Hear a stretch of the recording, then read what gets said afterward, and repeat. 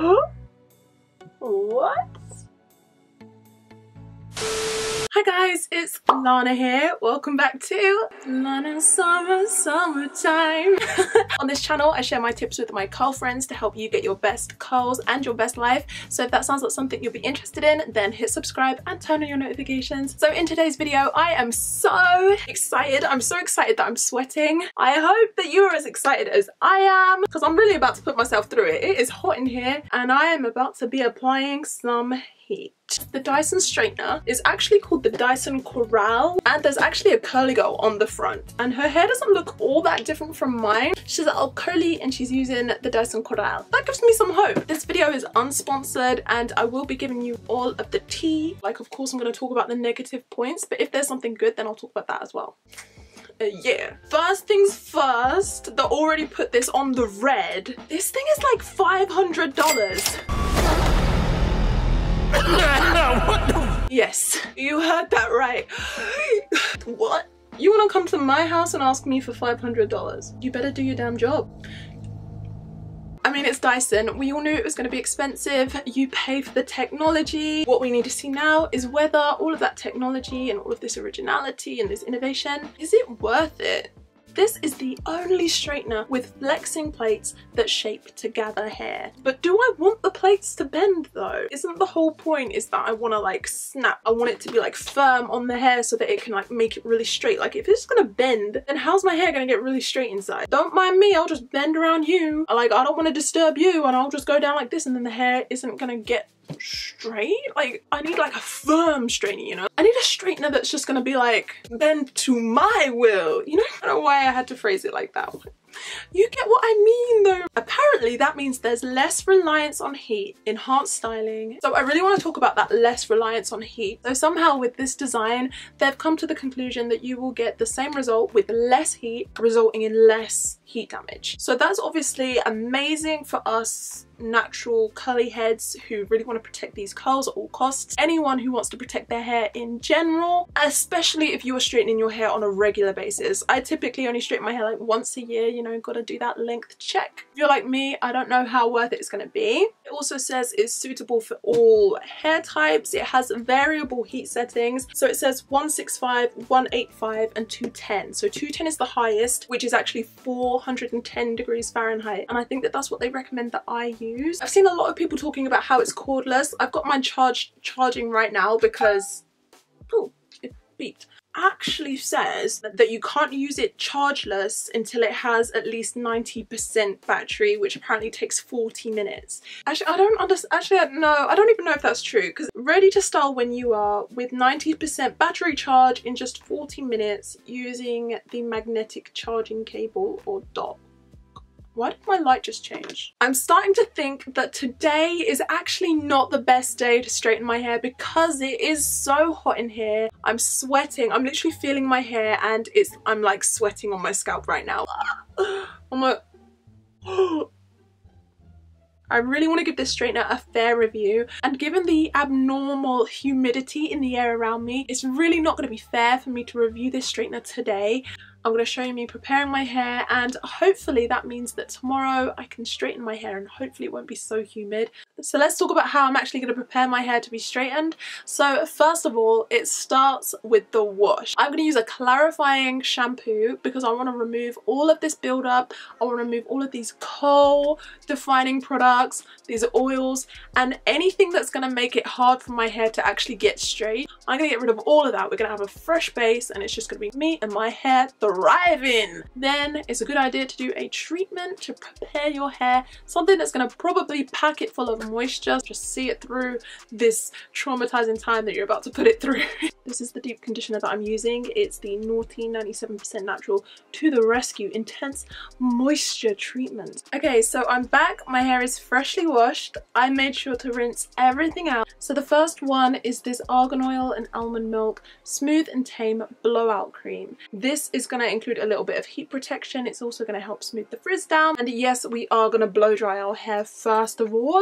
I'm going to smooth that all the way down to the ends. So on top of that, I'm also going to add some argan oil to seal in moisture into my hair so that it doesn't escape. Also, oil is a great heat barrier for your hair, so use it.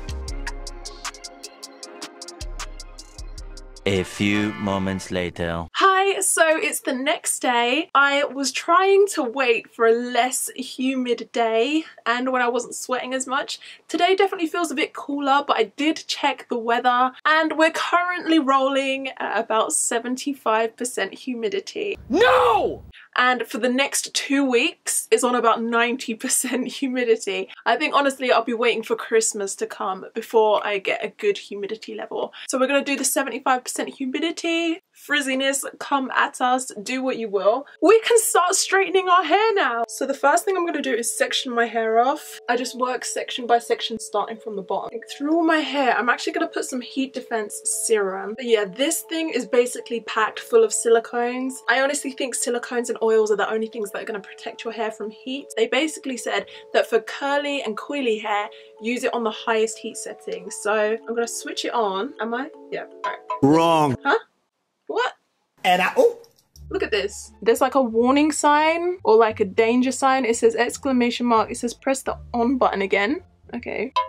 What do you mean? It won't let me press anything else. Like nothing else is listening to me. This one just locks it so you can't open it. You open that and it will come. But like it's just telling me to turn it off. Okay, I wanted a hair straightener, not some Rubik's Cube. Maybe it wants to be plugged back in again? No. Hi, thanks for calling Dyson. We're sorry, but due to the current UK situation, we are experiencing longer than normal wait time. /support. To enable us to offer you the best support, A few hours later, or a few days later, Dyson exchanged the straightener. My previous straightener was faulty. However, Dyson Custom Make Hairline was super helpful. They came back quick as a flash to replace this. So now I have a new one. It's now on a green light, which means I think it's fully charged. So I have the little charging station right here. Looks really high tech. And in between passes on my hair, I'm just gonna dunk that on there. It's like charging while I'm sorting out the rest of my hair. I'm also just gonna put that there as like a safe place so that I don't burn anything. I like that it comes with that little charging station because I used to just put my straightener anywhere and I used to melt things and burn things, burn my leg. So I do the chasing method and I have a specific chasing comb that I like to use. I haven't even used this yet and it's dropped down to what looks like about 80% battery. Let's go! Dun dun dun! I'm doing one slow pass down the hair.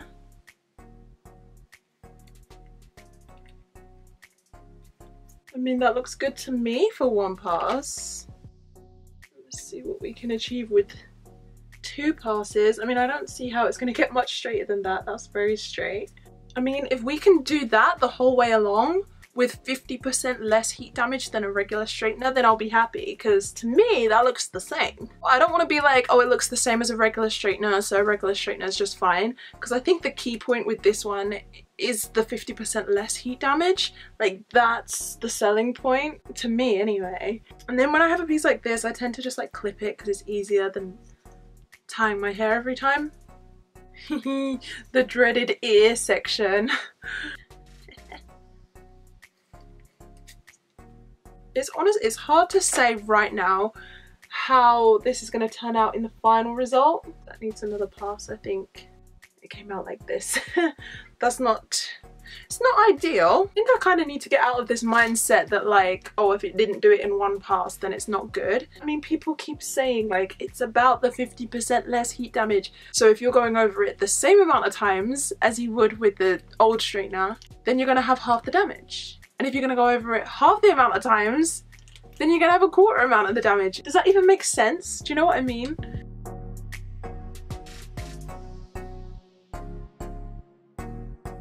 Let's talk about the cordless function for a second. Like, I'm barely noticing that it's cordless because I am putting it back into the little tray every time. I am kind of confined to only sitting here and only putting it back in there to make sure it doesn't die. And even still, I think I can see the battery dropping. You have to make sure that it's properly situated in there to make sure that it's charging properly. So I feel like you don't really have that much freedom to roam around. This is quite a big chunk, so I just want to test the straightener and see if it can do a big chunk or not. Because the plates are actually quite wide and quite long compared to some other straighteners that I've used. I'm just gonna make sure I go over it slowly.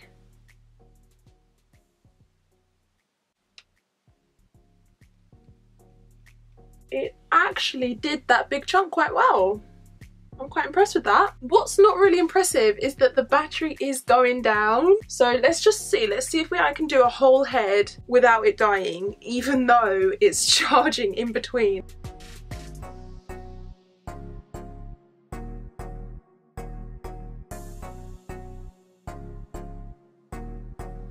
I feel like I'm not really having much of the same issues that I've seen other people have. Like I know that there was like a beeping issue, like it kept randomly beeping, and I did have a bit of that earlier, but I think it literally just beeps to kind of remind you that it's there. It's kind of like beep beep, hello, I exist, and then like you can either use it and it will stop beeping, or if you don't use it, it will just turn off, which is good. There's been so many times where it's like you have to rush home on your way out because you don't know whether you turned your heat stylers off. I mean, I'm pretty sure most straighteners now will turn off, but I seem to remember it was like a thing like way back in the day. Straighteners never used to turn off by themselves, and that was a hazard.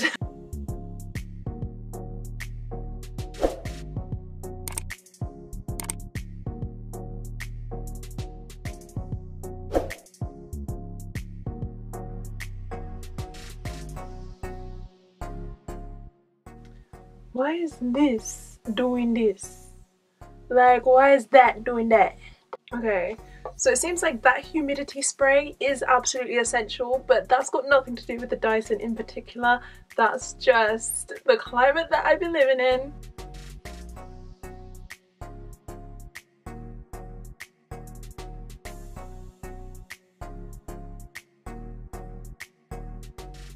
I mean, we went from this to this, so it's not too bad. It's actually pretty good. Like, I don't know why I'm giving it a hard time. Well, that's not true. I know why I'm giving it a hard time. It's because it's $500. So there's just a part of me that's really looking for something amazing, when really it's just a straightener and it's just gonna straighten my hair. I really do just have to keep reminding myself that it's the 50% less heat damage. Like, I feel like they had to throw a few more things in there to make it more attractive. I'm halfway through my hair and I've got less than half battery left. So that tells me that even when it's charging, it might not be enough to do the other half of my hair.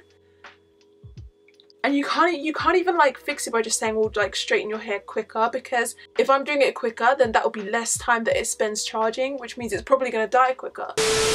Okay, so it turns out the straightener did get a little bit of a break to charge some more because I needed to charge the camera. I think now it's on about half.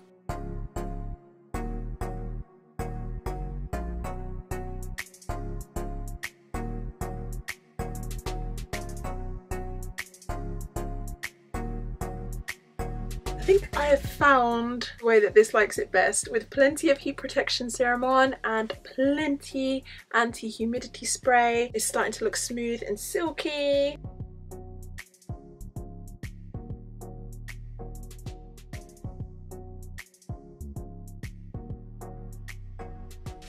The side needs redoing. I don't know, the humidity. What? Cut the cameras. Dead ass. Okay, the humidity did a number on this whole section.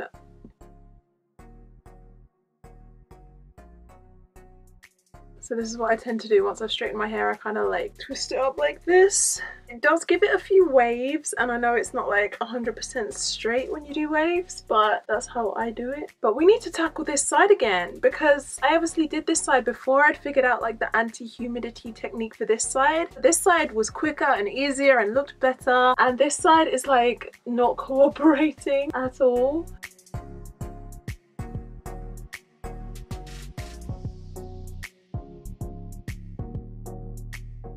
That, my friends, is the final result. In the end, this came out to be quite a nice result. Like, my hair on this side especially looks very straight.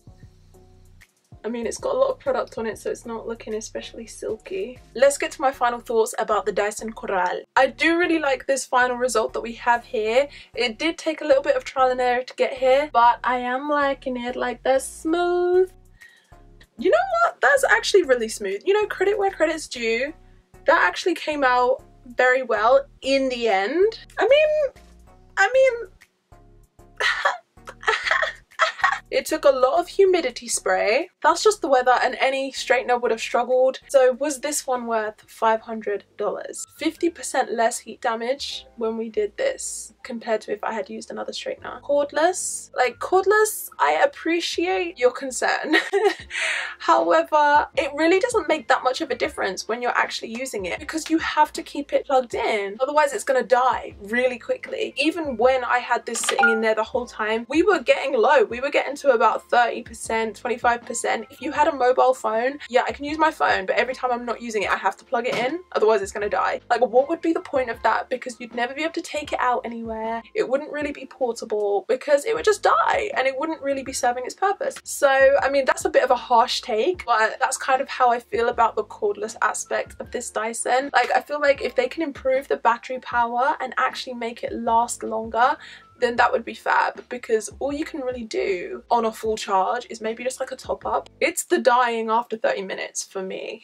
However, I know there's a whole bunch of technology built into it that I don't really understand, something to do with the plates, even distribution of heat to make sure that no part of the plate is hotter than the other part, which means you're not going to be like over burning one part of your hair and not really reaching the other part of your hair. Like, it's going to be an even distribution, which means you're going to get an even spread of application on your hair when you're doing your hair. I think that those bendable plates did help me, because you know, sometimes you straighten your hair and it leaves like dents and lines and stuff on your hair where it's like clap and then you can see it. I didn't have that once when I used this. Like, at no point did I ever have like a line going across where it's like you could clearly see that a straightener had just clamped on. So I think that that whole bendable plates thing actually did have some benefit. A $500 benefit though? I'm not sure. I honestly think that if you are someone like me and you're only straightening your hair very rarely, I literally straighten my hair like once a year, and if you're anything like that, then I'm not sure if this is gonna be a worthwhile investment. However, if you are somebody who regularly uses a flat iron, regularly, I can't say that, regularly. However, if you are somebody who often uses a straightener, then you might see a lot of benefit from having a straightener like this that's actually aiming to protect your hair from heat damage. You can have healthier hair, longer hair. I think ultimately, if that's you, then this could be a really worthwhile investment. We always say that hair is just hair, but when you think about the amount of money that we spend on our hair, especially after it's damaged and we have to spend a whole bunch of money to repair it and start making it look good again, sometimes a one-off investment like this can be worth it. However, I don't really think that it fits my situation. That's it for this video. I really hope that you enjoyed it and that you learned something. If you did, please thumbs up and subscribe. Also, leave me a comment down below and tell me if you ever suffered heat damage on your hair and what you did or are going to do to repair it. I love hearing your stories about your hair journey, and if I can, then I'll reply and let you know any advice that I have for you. Get me on Instagram for the blessings and the breakdowns, because I put it all on there, and I'll see you in the next video. Bye!